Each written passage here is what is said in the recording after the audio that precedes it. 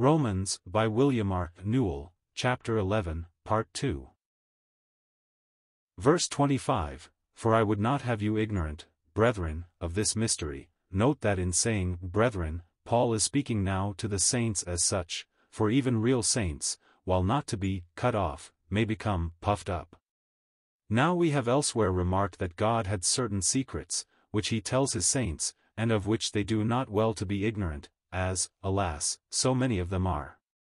Here then, is stated to us one of these divine mysteries, or secrets, and it will protect us from Gentile pride, in these days of the dazzling greatness of the Gentile times depicted in Daniel, e.g., Daniel 2 and 3, lest ye be wise in your own conceits, as behold the vauntings of a blind Hitler 231 and his Gentile Darians, and the boastings of a Mussolini of Roman Gentile greatness. That a hardening in part hath befallen Israel, until the fullness of the Gentiles be come in. Note here. 1. There is a definite fullness of Gentiles, the very number of which God knoweth, to come in, that is, to be saved, for this word fullness is not spoken as to privilege, but as to election. 2. In order for these Gentiles to come in, a hardening, judicial and sovereign, hath befallen national Israel. 3. All talk, therefore, of Israel's national turning to the Lord, until this Gentile fullness be come in, is vain. The fearful days of Armageddon will have to come, ere Israel, nationally turns to God. Read Zechariah 12-14. 4. Israel's hardening is in part, for some, the remnant according to the election of grace, are now being saved. National hardening is in view here. And so, after this divinely revealed order, we read. Verse 26, And so all Israel shall be saved. This is the real, elect, spared nation of the future, those written unto life, Daniel 12 verse 1, Isaiah 4 verse 3, margin. The mystery comprehends this fact, as we have said above, and as the Apostle amplifies in verse 31, for the salvation of national Israel was impossible, except on purely grace lines. God had given them the law, that was necessary to reveal sin. But they utterly failed. Now comes in the fullness of the Gentiles, by grace, and so, after that, and on the same grace line as were the Gentiles, all Israel shall be saved. Most of that earthly nation will perish under divine judgments, and the Antichrist, but the remnant will be accounted as a generation. Our Lord told his disciples that this present unbelieving generation of Israel would not pass away till all the terrible judgments he foretold would be fulfilled. But that generation, Israel after the flesh, will pass away we know, and a believing generation take their place. See Psalm 22 verse 30. 102:18. Jehovah at last arises, and has pity on her, for the set time has come. So we read the psalmist's words. This shall be written for the generation to come. And a people which shall be created shall praise Jehovah. This is the real Israel of God, of whom it is written, all Israel shall be saved. Verses 26, 27, and now, as is usual with Paul, the Old Testament prophecies of Isaiah throng into his mind, by the Spirit. There shall come out of Zion the deliverer. He shall turn away ungodliness from Jacob. And this is the covenant from me. When I shall take away their sins. There are three aspects of Christ's second coming: 1. For the rapture of the church; 2. For the judgment of the nations; 3. For the deliverance of Israel. The second of these aspects, Christ's coming to judge the nations, has been recognized through the centuries, almost to the exclusion of the first and third aspects of our Lord's coming. Christ has been regarded as the judge, and this of course he will be, as Revelation 19 shows him, King of kings, and Lord of lords, in righteousness judging and making war, treading the winepress of the fierceness of the wrath of God, the Almighty. But the creeds of Christendom have taught one general judgment, and thus they have overlooked two most essential things: first, the special relationship of Christ's coming to his real church, and second, the relationship of his coming to the nation of Israel, and to the elect spared remnant of that nation, to the Real Israel. Concerning the first, the rapture of the church, we have only to read 1 Thessalonians 4 verses 13 to 17. The Lord himself shall descend from heaven, with a shout, with the voice of the archangel, and with the trump of God, and the dead in Christ shall rise first, then we that are alive, that are left, shall together with them be caught up in the clouds, to meet the Lord in the air, and so shall we ever be with the Lord. And also, we all shall not sleep, but we shall all be changed, in a moment, in the twinkling of an eye, at the last trump, for the trumpet shall sound, and the dead shall be raised incorruptible, and we shall be changed. 1 Corinthians 15 verse 50 ff. To whom does this phase of his coming refer? We read in Ephesians 5 that Christ will present the church unto himself, a glorious church, not having spot or wrinkle, or any such thing, and that we wait for a Saviour from heaven, the Lord Jesus Christ, who shall fashion anew the body of our humiliation, that it may be conformed to the body of his glory. Philippians 3 verses 20 and 21. And that Paul called those whom he had won to Christ as his hope and crown of glorying before our Lord Jesus, at his coming. 1 Thessalonians 2 verse 19. Now the calling of the church and that of Israel are never confused in Scripture. Israel as a nation does not belong to heaven, but to the land which God has given them forever, by a solemn covenant with Abraham, Isaac, and Jacob.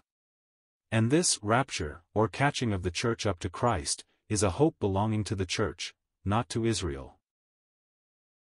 The third stage of our Lord's return is for the restoration of Israel to that divine favor connected with the new covenant and the national, taking away their sins. This presupposes the absence from earth of the church, for God cannot have the two testimonies on earth at the same time. In the church there is no distinction of Jew or Greek, neither has the church outward religious ceremonial service, latria, which belongs to Israel, Romans 9 verse 4. Furthermore, the church has a commission to all nations, including Israel, to evangelize them. None of these things can belong to the church when Israel shall have been restored. The church will have been caught up to meet the Lord in the air, 1 Thessalonians 4 verse 17, and will have glorified bodies like Christ's, while Israel will be his nation upon the earth, in Palestine. Then what about Israel's hope? All through the prophets, we find their hope is to be gathered back to their own land, and established there with their Messiah in their midst, Jehovah dwelling with them in majesty, their eyes seeing the King in his beauty, and complete and eternal deliverance there from all their enemies and from all their own iniquities. So verse 26 reads, "There shall come out of Zion the deliverer." Hear what James tells us in Acts 15 in giving the dispensational program of God, which no denominational standards nor a millennial sophistry can change. "Brethren, hearken unto me. Simeon hath rehearsed how first God visited the Gentiles, to take out of them a people for his name." The present dispensation. And to this agree the words of the prophets, as it is written, "After these things I will return. And I will build again the tabernacle of David, which is fallen. And I will build again the ruins thereof. And I will set it up, that the residue of men may seek after the Lord. And all the Gentiles upon whom my name is called, saith the Lord, who maketh these things known from of old." From the First Church Council Records, Acts 15 verses 13 to 18.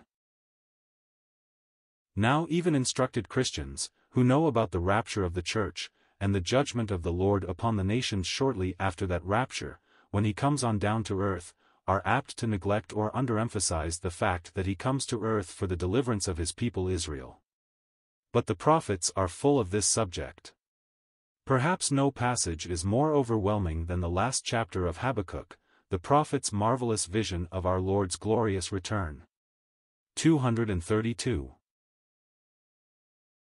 It is a picture of the remnant of Israel, who put their trust in Jehovah amid the overwhelming awfulness of the Great Tribulation, the stupendous signs in sun, moon, and stars at the end of that Great Tribulation, and the unutterable glory and majesty of the day of wrath.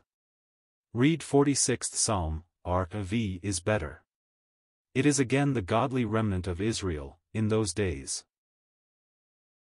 We have just listened to the coronation ceremonies of the King of England, 1937, and have been deeply moved, and filled with thanksgiving that God has preserved to this day an empire that publicly acknowledges the name of the Father, Son, and Holy Ghost. We pray for the continuance of that empire as long as it be God's will, for the British flag wherever flown has protected the gospel of Christ. Nevertheless, dark days are coming, when all nations, under the direct influence of demonic powers, will be gathered together unto the war of the great day of God the Almighty, into the place which is called in Hebrew Harmageddon, gathered, to cut off Israel from being a nation, Revelation 16 verses 12 to 16, Psalm 83 verse 4, Zechariah 14, Joel 3 verses 9 to 15. But while we read, multitudes, multitudes in the valley of decision. For the day of Jehovah is near in the valley of decision. The sun and the moon are darkened, and the stars withdraw their shining. And Jehovah will roar from Zion, and utter his voice from Jerusalem, and the heavens and the earth shall shake, Joel 3 verses 14 to 16. We also read these words of comfort from God to Israel. But Jehovah will be a refuge unto his people, and a stronghold to the children of Israel. So shall ye know that I am Jehovah your God, dwelling in Zion my holy mountain. 233. We make no excuse for spending time here, for the Holy Spirit devotes very many pages to this exact subject of Jehovah's deliverance of his people Israel by the coming back to earth to them of their Messiah in great power and glory. Let us then study these three phases or aspects of our Lord's return with balanced time and care: the rapture of the church, the judgment of the nations, and the deliverance of Israel. Verse 27, This is the covenant from me when I shall take away their sins, give the literal rendering. It will be no longer a conditional covenant, as at Sinai, but one of grace, from me. See Jeremiah 31, 2:34, Ezekiel 36 and 37, and Daniel 9 verse 24, in which we see 6 distinct blessings come to Israel at the end of the divine indignation against his nation, Isaiah 32 verses 1 and 8, 16, 20, all of Isaiah 35. This is the new covenant of Jeremiah 31, quoted in Hebrews 8 verse 8 to 12. It will not be according to the covenant that God made with their fathers.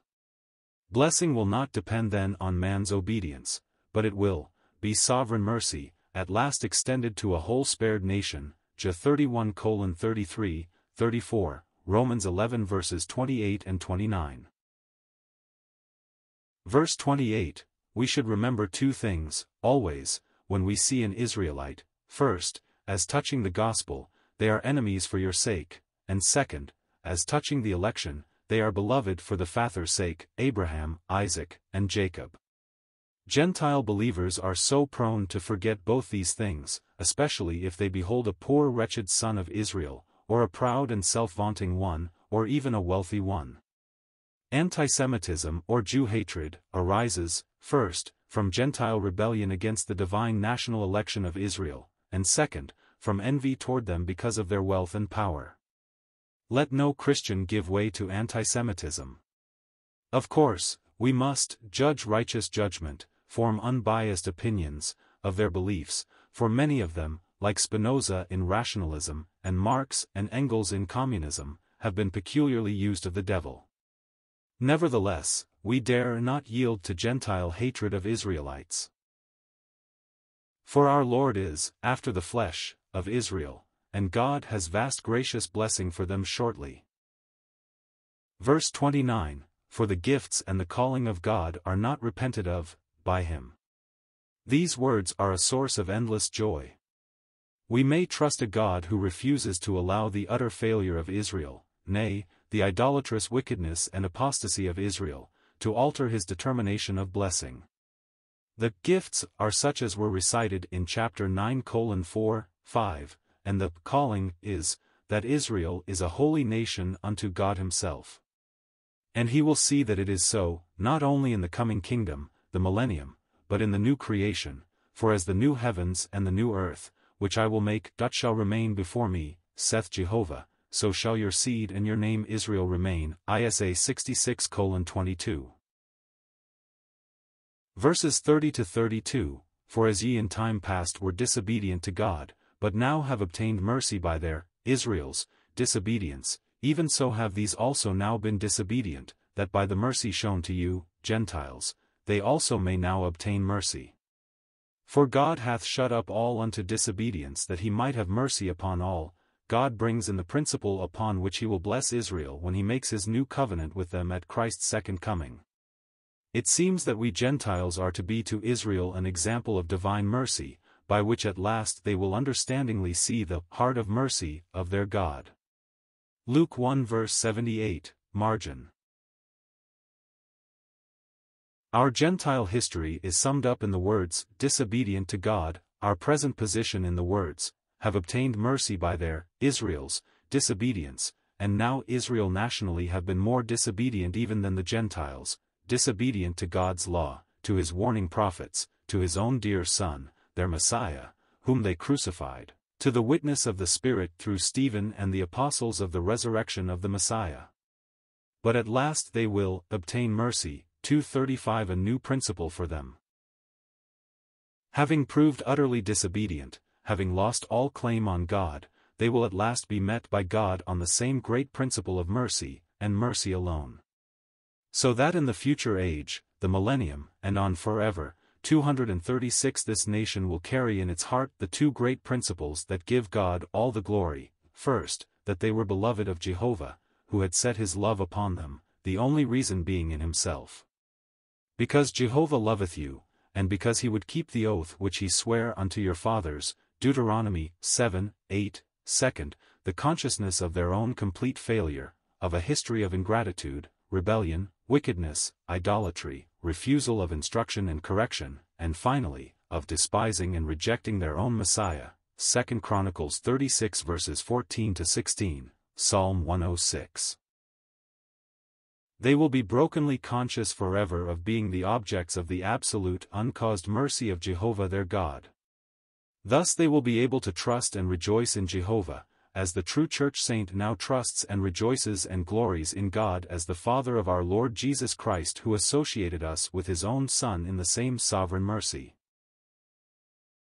It must be carefully marked and deeply pondered, this great account of sovereign mercy, mercy first to us, and by to Israel, the mercies of God, by means of which God will win our hearts, beseeching us, by his apostle, to present our bodies a living sacrifice to him. 12:1.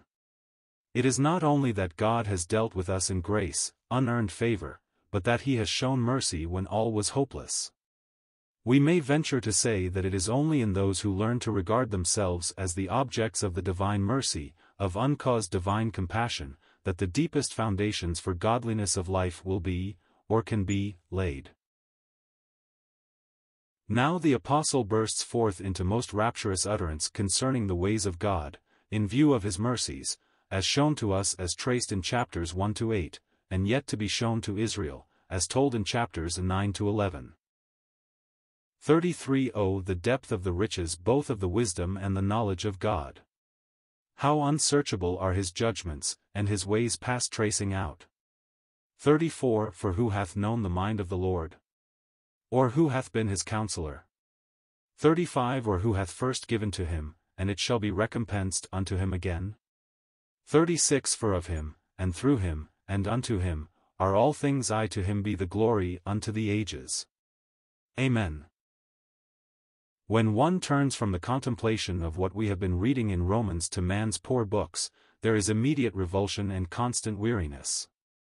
The poverty, the shallowness of this world, whether its philosophy, its science, its poetry, or its religion, all is vanity. As Paul says, the wisdom of this world is foolishness with God. The Lord knoweth the reasonings of the wise that they are vain. 1 Corinthians 3 verses 19 and 20. Verse 33, Paul is overwhelmed at the depth of the riches both of the wisdom and the knowledge of God, and here is where we all join Paul, in adoring contemplation of God's counsels, the wisdom with which he brings them forth, and the knowledge of man and of his heart and his history, past, present, and future, that he displays in it all. Verse 34, For who hath known the mind of the Lord? None, till he choose to unfold it. We are, as we see in verse 25, ignorant of God's secrets, and we have no means, except he please to tell us, of discovering his mind. Bless God that he has made known unto us the secret, the mystery, of his will, according to his good pleasure which he purposed in Christ, Ephesians 1 verse 9. Men today come from Italy and boast loudly if they have had a talk with the dictator there, or from Germany, and say, the great leader of Germany let me into his plans, or from Washington, and boast that they have had inside information concerning those that are prominent there. But what are these rulers all? Bits of dust. God declares that in his sight the nations are accounted as the small dust of the balance, and that the rulers of this age are coming to nothing, Isaiah 40 verse 15, 1 Corinthians 2 verse 6. Now may God give us grace to realize at least a little of our mighty privilege in having revealed to us the mind of the Lord, the God of hosts. Thus saith Jehovah, Let not the wise man glory in his wisdom, neither let the mighty man glory in his might. Let not the rich man glory in his riches, but let him that glorieth glory in this, that he hath understanding, and knoweth me, that I am Jehovah who exerciseth loving kindness, justice, and righteousness, in the earth. For in these things I delight, saith Jehovah. Jeremiah 9 verses 23 and 24. Or who hath been his counselor? As God said to Job, Where wast thou when I laid the foundations of the earth? We know, if we are Christ's, that we are in him, of whom Isaiah wrote, His name shall be called Wonderful, Counselor, Mighty God, Father of Eternity, Prince of Peace, Isaiah 9 verse 6. Of Christ God speaks, He is the man that is my fellow, saith Jehovah of hosts, Zechariah 13 verse 7. Christ has been made the wisdom of God unto us, there is no other real wisdom. When the present creation has passed away, with the very laws that are said to govern it, and God creates a new heaven and a new earth, all but God's saints will be eternally ignorant. For all the natural man knows is the present creation, whereas of the new creation God says, Behold, I make all things new. This will include the very mode and manner of existence, and what does science know about that? Of our Lord's resurrection body, for example. And with none of God's saints, or of his angels, or of the seraphim or the cherubim, took he counsel, when he created all things. Nor does he take counsel of any, in the new creation. Verse 35, Or who hath first given to him and it shall be recompensed unto him again? How beautifully this puts us in our place. What hast thou that thou didst not receive? And if thou hast received it, why dost thou glory as if thou hadst not received it? 1 Corinthians 4 verse 7. Men love to think of themselves as creators of this and of that. But man has created nothing. He is the user, for a few days, of this present creation of God. He may even discover some substance or force that God long since created. Man must needs boast of his inventions, his creations, his greatness, and especially his progress. But alack, the undertaker comes along and hauls him away. Yes, says Paul, if somebody has actually supplied something to God, God will quickly recompense him. He will be in no creature's debt.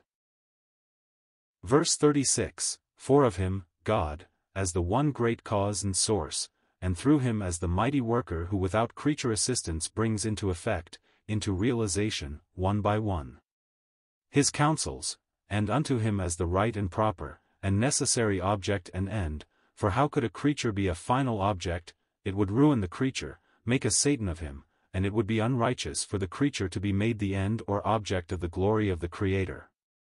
Are all things, note, all things. In this the saints exult. Against this, the serpent and his seed constantly fight and war. If Satan cannot get himself worshipped, he will beget in man's wicked mind a philosophy of evolution, a theory that all things came about by blind uncaused development. But men, professing themselves to be wise, always become fools. 2:37. All things, the sun, the moon, the stars of light, the earth, the atmosphere, the trees, the animals, our bodies, for those who study the human frame agree with David, I am fearfully and wonderfully made. Our minds, with powers, as Locke says, capable of almost anything. Who hath put wisdom in the inward parts? Or who hath given understanding to the mind?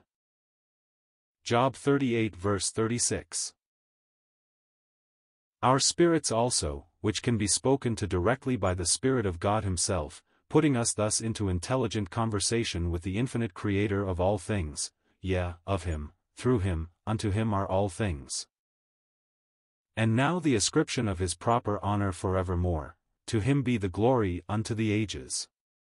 What a prospect for a redeemed sinner! In the ages to come, ages of worship without end, in which glory will be ascribed to God, and that with ever-increasing delight. And the word of eager, glad heart consent ends it all, Amen. We find, then, in Romans 11:1, that God has not cast off Israel, a remnant being always preserved, this remnant now, the election of grace.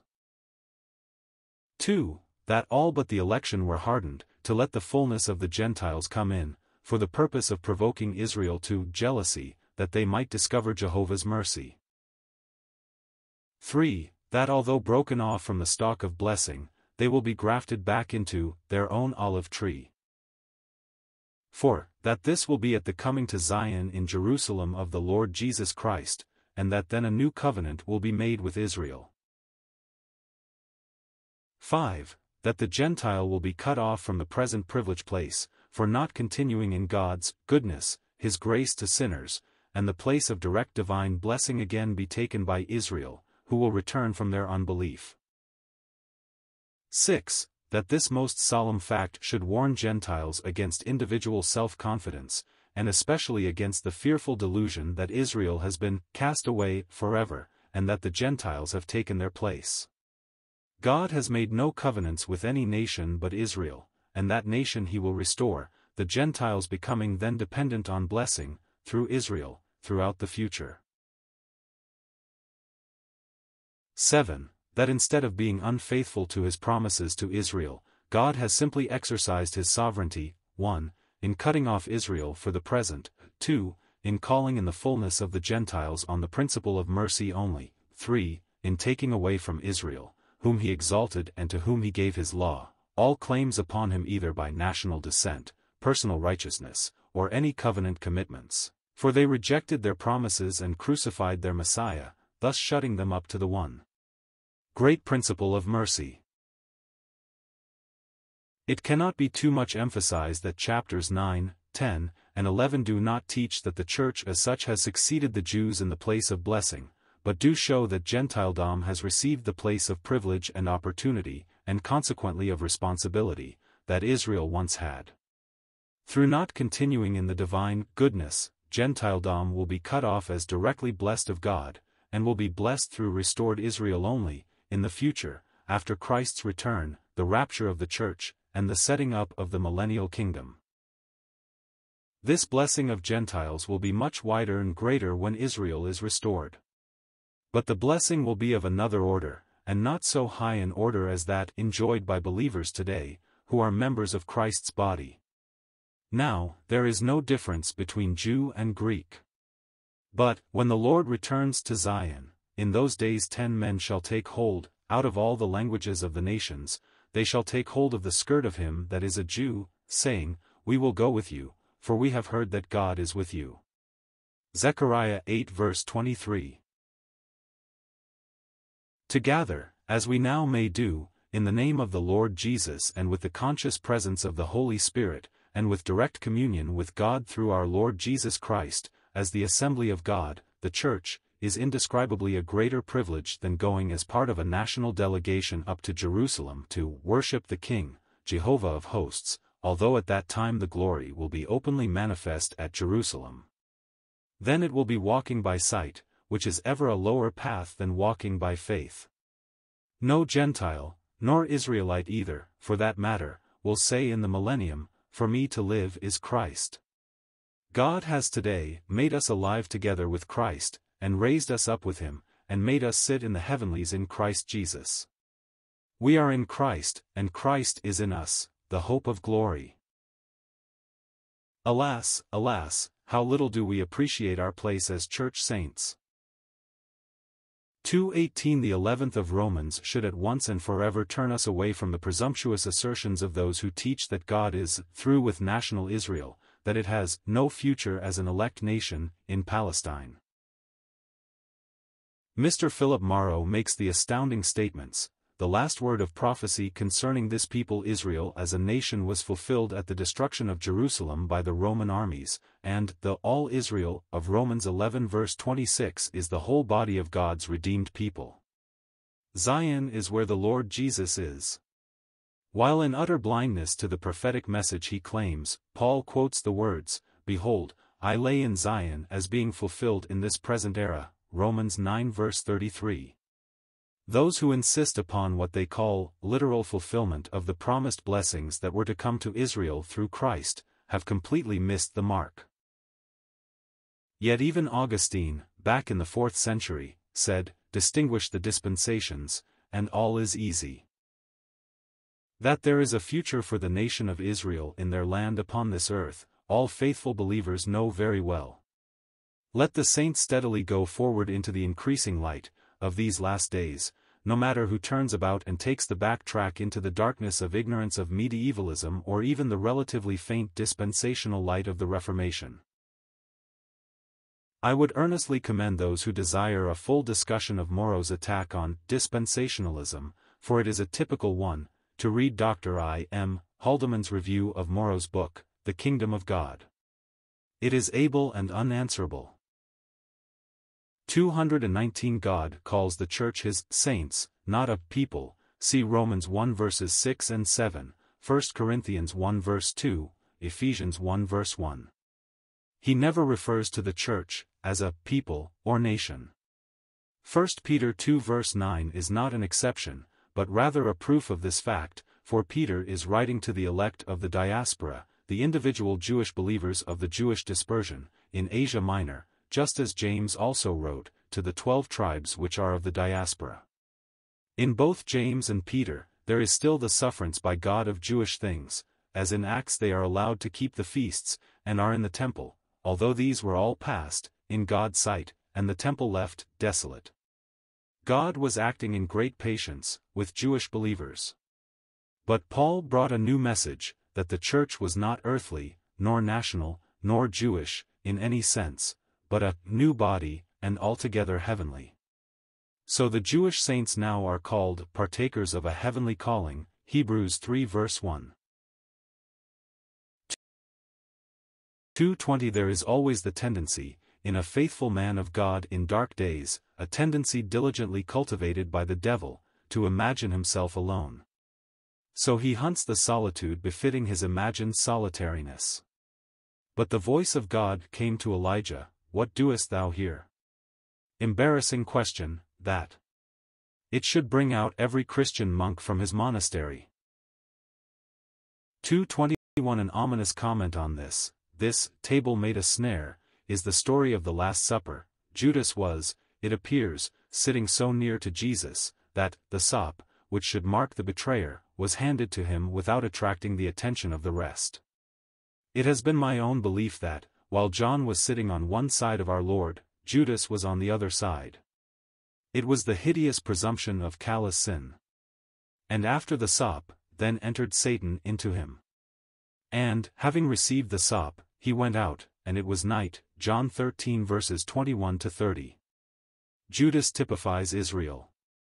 Indeed, he so became the spiritual representative of apostate Israel that rejected Christ, that we need only turn to that 69th Psalm, Christ's great reproach psalm, from which Paul is quoting here in Romans 11 verses 9 and 10. To see this, the 21st verse of this psalm says, "In my thirst they gave me vinegar to drink." Evidently it is Christ speaking. Then verse 22, and following, "Let their table become a snare," and through verse 28, that wicked generation, symbolized in Judas, is shown. And just as Satan entered into Judas at the table, when he presumed most on his place as a chosen apostle, so it was Israel's very relationship to, knowledge of, and communion with, Jehovah, at their feasts and temples, that they presumed upon. Read Jeremiah 7 verses 1 to 11. 2:22. Since this awful use of Isaiah 6, the gospel has no Jewish bounds or bonds whatever. And it is presumption and danger, now, to give the Jews any other place than that of common sinners. No distinction between Jew and Greek, says God. Those that preach thus, have God's blessing. Those that would give any special place whatever to Jews, since that day, do so contrary to the gospel, and, we fear, for private advantage. Tell Jews the truth. Their Messiah was offered to their nation, and rejected. And God is not offering a Messiah to Israel now, but has himself rejected them, all except a remnant, who leave Jewish earthly hopes, break down into sinners only, and receive a sinner Savior, not a Jewish one. Then they become partakers of a heavenly calling. 223. How amazingly different Paul's method of provoking the Jews to jealousy, from that pursued by many Jewish mission workers today. The Jew must have a special place as a Jew. In some quarters they are even organizing Jewish assemblies, and in other quarters advocating the literary method of approaching Israel. All this, we cannot but feel, is abominable kowtowing to Jewish flesh, and hinders their salvation. Jews now are common sinners, who have for the present been set aside nationally, and must come to rely, as individual sinners, hopelessly guilty and helpless, upon the shed blood of Christ, and upon him risen from the dead. It is an awful thing to make present-day Jewish claims, when God says Jews are for the present, no different from Gentiles, before God, but are just sinners. 2:24. The moment Paul says this, we know he is not addressing either Jewish believers or Gentile Christians as such, those, in Christ, for in Christ is neither Jew nor Greek. So he must be speaking to us Gentiles as having at present, not as the church, but the Gentiles as over against the Jews, come into God's general favor, which the Jews had, but of which they are at present deprived. Gentiles, not Jews, at present are the field of God's operations on earth. They are favored, as Israel once was. And they have, therefore, like responsibilities. If Israel was cut off through unbelief, Gentiledom must beware lest not abiding in that goodness in which God has set the Gentiles, that is, in that direct divine favor, without law or religion, in which God has put Gentiledom, it also shall be cut off. For God did not give Gentiledom a law, with its 10,000 things, as he gave Israel. He gave Gentiledom the gospel only. He gave them Paul, and the message of grace. Now, if they go back to religion, or if they forget or neglect God's great salvation, it is to desert God's goodness, and thus to be shortly cut off. And they have done just that, as we know too well. If Gentiledom has continued in God's uncaused grace and goodness, what meaneth then this bleating in our ears, of liturgies, masses, holy days, even prayers for the dead? What meaneth all this buzz of administering sacraments, of vestments, of holy orders, of priestcraft? Why these vast cathedrals? This lavish outpouring for great religious establishments? The apostles had none of this. God commanded none of it. Nay, he forbade it. The Most High dwelleth not in temples made with hands.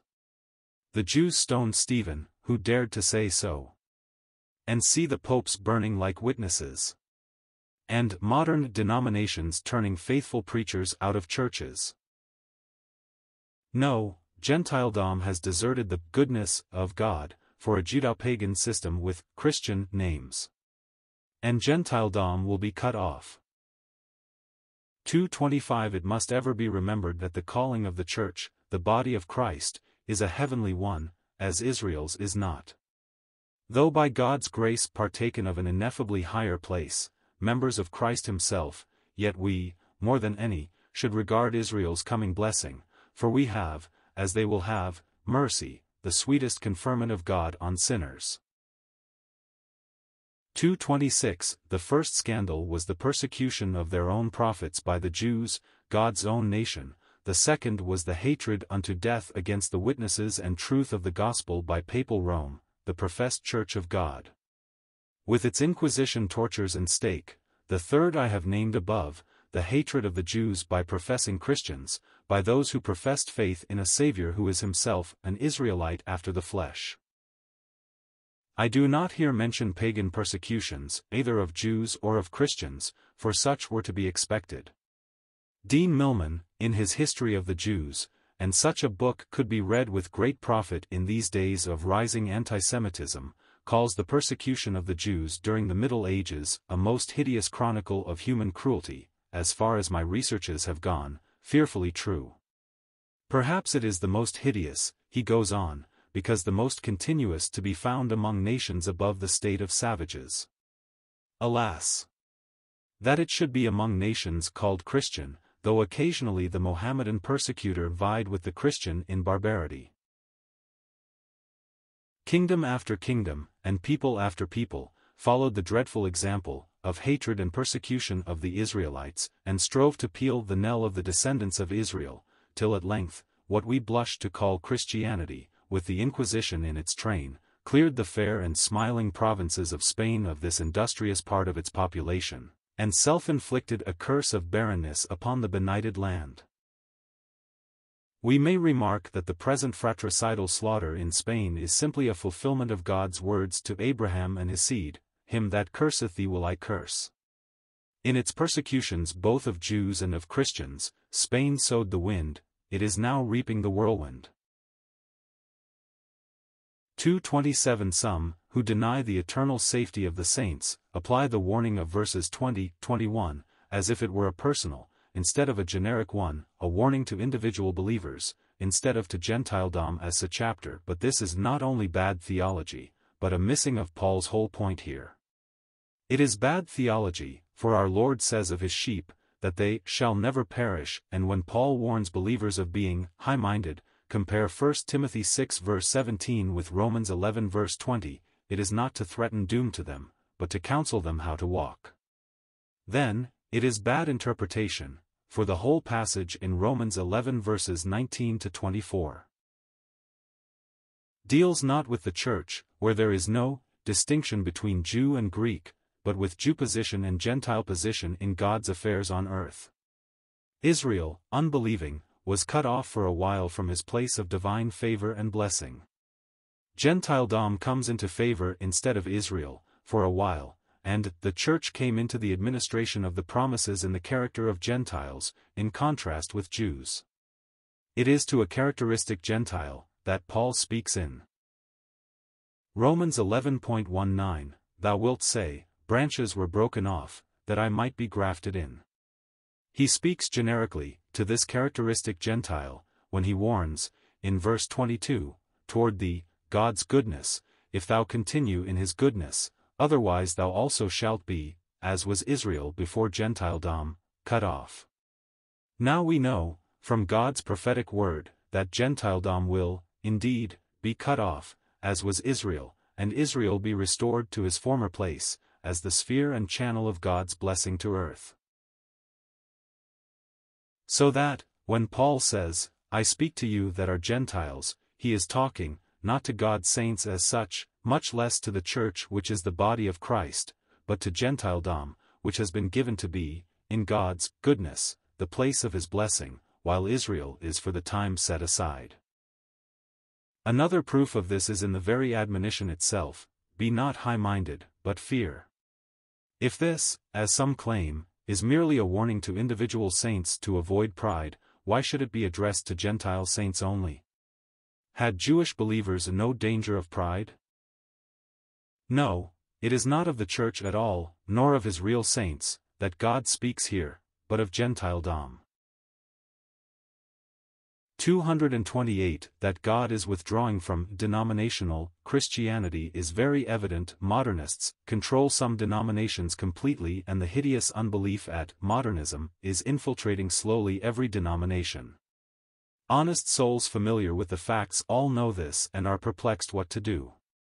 But God will take care of his testimony, indeed is doing so, by means of Bible conferences, Bible classes, and gatherings for prayer in private homes, more and more after the early church pattern. As for Laodicean property, the great churches, schools, libraries, and what not, the devil is falling heir to them fast, which need not alarm the saints, for the early church had none of these things, but Christ and the Holy Ghost and God's Word only. 229 It is a blessed fact that God's real saints, the true church, are coming more and more, daily into the light, and back to the simple faith of the beginning. This is most especially evident in the attitude of true believers in their expectancy of the coming of the Lord, a spirit that characterized the early church for 300 years. Nevertheless, what we say is true, as reads Isaiah, "Darkness shall cover the earth, and gross darkness the peoples." 230 In discussing the heavenly calling of the church in Ephesians 2 verses 11 to 15. Paul refers to us thus, "Remember that once ye, the Gentiles in the flesh, who are called uncircumcision by that which is called circumcision, in the flesh, made by hands, that ye were at that time separate from Christ, alienated from the commonwealth of Israel, and strangers from the covenants of the promise, having no hope and without God in the world. But now in Christ Jesus ye that once were far off are made nigh in the mood of Christ. For he is our peace, who made both one, and brake down the middle wall, having abolished in his flesh the enmity, the law of commandments, that he might create in himself of the two one new man, so making peace." In the first part of Ephesians 2, we are seen dead through our trespasses and sins, and are made alive together with Christ, and raised up with him and made to sit with him in the heavenlies, in Christ Jesus. But in the second part of the same chapter, our Gentile place as far off, aliens, is contrasted with the place of Israel, who were nigh. But mark, God does not himself recognize in Ephesians the distinction between circumcision and uncircumcision. He merely says that the Gentiles are called uncircumcision by that which is called circumcision. For the circumcision had become in God's sight uncircumcision. For he is not a Jew who is one outwardly, so that it is merely a distinction circumcised sinners made with regard to uncircumcised sinners.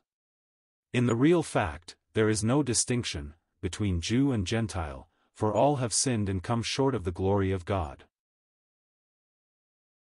231 We find in Scripture, Ezekiel 38 and 39, a horrid confederation of evil headed by the prince of Rosh, Meshech and Tubal, which Bible students commonly accept as Russia, Moscow and Tobolsk, with which is allied Persia, Cush, Put, Corner, and the house of Togarmah, even many peoples with thee. They go to cut off re-established Israel, just before the millennial days described in Ezekiel 40 to 48.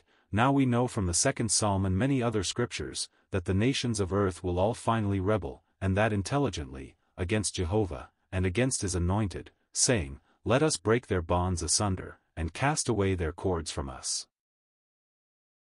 We do not wonder, then, that these North European nations are first to come out into open God-defying, Russia with its atheism, and then Hitler, with his arrogant anti-scripture conceit concerning Aryans, willing to go back to the pagan deities of Northern Europe. The word of prophecy connects these northern nations, including Germany, in a great confederacy, however far apart they may seem to be at present. 232 God came from Teman, and the Holy One from Mount Paran. His glory covered the heavens, and the earth was full of his praise. He stood, and measured the earth. He beheld, and drove asunder the nations. Was Jehovah displeased with the rivers? Was thine anger against the rivers? Or thy wrath against the sea? that thou didst ride upon thy horses, upon thy chariots of salvation? Thy bow was made quite bare. The oaths to the tribes were a sure word. Thou didst march through the land of Israel in indignation. Thou didst thresh the nations in anger. Thou wentest forth for the salvation of thy people, Israel. For victory with thine anointed, Christ. And then, verse 13, there is the smiting of the wicked man, Antichrist, and the piercing of the head of his warriors. This is exactly what we find, of course, in Revelation 19 verse 19 to 21. And see the faith even in those terrible days preceding Christ's return. I heard, and my body trembled.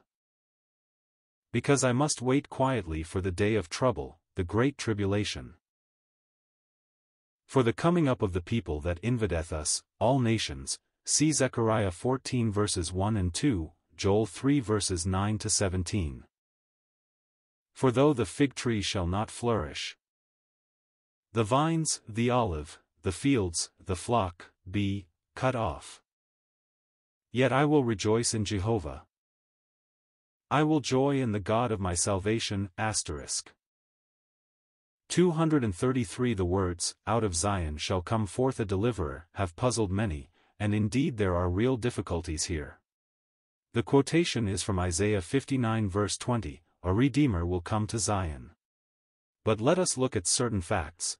There are two mountains in Jerusalem, one Mount Moriah, where the former temple was built, and the other, the higher, Mount Zion. Here, when David became king, the Jebusites had a stronghold.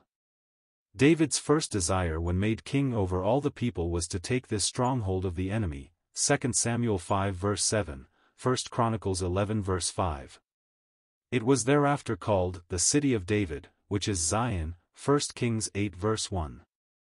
Now in the quotation from James in Acts 15, we find that the Lord upon his return will build again the tabernacle of David, meaning on Mount Zion, not Moriah, for typical things shall have passed away. And concerning Zion we read in Isaiah 4 verses 3 and 4. And it shall come to pass, that he that is left in Zion, and he that remaineth in Jerusalem, shall be called holy, even every one that is written among the living in Jerusalem, when the Lord shall have washed away the filth of the daughters of Zion, and shall have purged the blood of Jerusalem from the midst thereof, by the spirit of justice, and by the spirit of burning. The expression of Romans 11 verses 26 and 27, there shall come out of Zion the deliverer, he shall turn away ungodlinesses from Jacob, becomes clearer, verse 26 showing Christ delivering Israel from their ungodlinesses, and verse 27 showing Christ establishing his earthly temple and throne on Mount Zion, and uttering his voice from thence. See Amos 1 verse 2. 234 There is a beautiful view of God's mercy to his people in the time of the tribulation, in Jeremiah 31 verse 2, Thus saith Jehovah, the people that were left of the sword found favor in the wilderness, even Israel, when he went to find him. Rest, margin. In Revelation 12 verse 14 we see the woman, Israel, fleeing into the wilderness and nourished for 3 years and a half in a marvelous way, as during the 40 years in the wilderness in Sinai after Egypt. Note that Jeremiah says, the people that were left of the sword. This cannot refer to Israel as coming up from Egypt, but must look toward that remnant left after the terrible cutting off of the most of fleshly Israel, as seen in Ezekiel 20 verses 32 to 38, RV, Isaiah 10 verses 22 and 23. This remnant flees when Antichrist is revealed, and escapes death at his hands. Isaiah 16 verse 3 and 4. The Moabites are commanded by God to protect these fleeing ones of Israel, make thy shade as the night in the midst of the noonday, hide the outcasts, betray not the fugitive. Let mine outcasts dwell with thee, as for Moab, be thou a convert to him from the face of the destroyer. The words immediately following, for the extortioner is brought to naught, destruction saith, the oppressors are consumed out of the land. And a throne shall be established in loving kindness, and one shall sit thereon in truth, in the tent of David, judging, and seeking justice, and swift to do righteousness, these words. Isaiah 16 verses 4 and 5, reveal the deliverance that is about to come at that time. 235 to render verse 31, as the Latin Vulgate, Luther, Darby, and others, insist on doing, been disobedient to our, Gentile, mercy, not only is a straining of the text, but also wholly defeats understanding of the passage. The Gentile world in verse 30 is seen as disobedient to God, that is, living in sin and idolatry. But the disobedience of the Jews, verse 31, was the rejection of their Messiah and particularly of the apostolic testimony of his resurrection. When the Jews believed, it was called being obedient to the faith, Acts 6 verse 7, and, God hath riven the Holy Spirit to them that obey him, in believing, Acts 5 verse 32. Notice that the question of Gentile salvation had not at that time come up at all. In the synagogue at Ephesus some of the Jews were hardened and disobedient, speaking evil of the way, Acts 19 verse 9. It was rejecting the way of salvation by faith apart from works, and faith in God's message concerning the Christ whom their nation had rejected and crucified. This constituted Jewish disobedience. Romans 11 verse 32 must be connected with Galatians 3 verse 22, the Scripture shut up all things under sin, that the promise of faith in Christ Jesus might be given to them that believe, with God hath shut up all unto disobedience, that he might have mercy upon all. This does not make God the author of disobedience. Man, whether Gentile or Jew, is responsible for that. As for the Gentiles, God, since Babel, suffered all the nations to walk in their own ways, Acts 14 verse 16. Then he met them in the way of sovereign mercy, which they were not seeking. As for the Jews, God brought them unto himself, gave them his law, sent his prophets and his Son, and they despised all, even the offer of national pardon. Thus, the Jews were disobedient to God's way with them. But, by the example of Gentile mercy, they also will obtain mercy. 236 But there is another deep truth also, Christ was made to become sin, and died unto sin, and unto all connection with man in sin. When our Lord was raised as the firstborn from among the dead, it was in the power of an endless life. He showed himself alive, indeed, to his disciples, saying, Handle me and see, for a spirit hath not flesh and bones, as ye behold me having, Luke 24 verse 39, and he even ate with them. Nevertheless, his body was on resurrection ground, as heavenly as his spirit. And we shall have bodies like unto his glorious body, but it will be only when we shall be changed, at our Lord's coming, when this corruptible puts on incorruption, and this mortal puts on immortality. Even as regards God's counsels toward the spared remnant of Israel during the millennium, as well as toward all the earth, while the eyes of the remnant shall see the King in his beauty, and his glory shall be seen over the millennial temple by all nations, yet, as it seems to me, not until after the millennium, will even Israel share that new creation place that the Church now, and the saints of Revelation 20 verse 4, enter on before and during the millennium.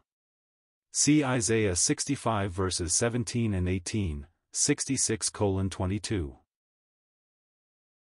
Of course, both the remnant and those of the nations who bow in real worship during the millennium, will share spiritual life in Christ, for then will be completely fulfilled Pentecost, which Isaiah describes as the time when the Spirit is poured out on us from on high, Isaiah 32 verse 15, but it is not until the new heaven and the new earth, wherein the seed and name of Israel shall remain, Isaiah 66 verse 22, that even that nation will be fully on new creation ground, such as the Church, members of Christ, are now as to their spirits, and will be shortly, as to their bodies, at the rapture. When today poor blinded Jewish rabbis and elders claim Jesus of Nazareth as belonging to them, as one of their prophets, perhaps the greatest one, it causes in the heart of the instructed Christian only a lament. Christ was indeed, as to his flesh, born of them, but they rejected and crucified him, and he is passed into a new creation, and is the last Adam, a second man, with whom the Jewish nation as such has as yet no connection, any more than have unbelieving Gentiles. Except a man be born from above he cannot see the kingdom of God. 237 Hear Voltaire, the brilliant French infidel in the 18th century, speak of Sir Isaac Newton, one of the greatest minds and godliest men of history. Look at the mighty mind of Newton. When he got into his dotage he began to study the book called the Bible, and it seems, in order to credit its fabulous nonsense, we must believe, says Newton, that the knowledge of mankind will be so increased that we shall be able to travel at 50 miles per hour. The poor dotard. Newton had been studying and writing upon Daniel 12 verse 4, many shall run to and fro, and knowledge shall be increased, when he made this prediction. At Daytona Beach, in Florida, a few miles from my home, a man recently traveled nearly 6 times 50 miles per hour. So it seems Voltaire was the fool, the dotard, and not Newton. And the very room in which Voltaire asserted, 100 years after I am dead the Bible will be an unknown book, is now a wareroom of the British and Foreign Bible Society.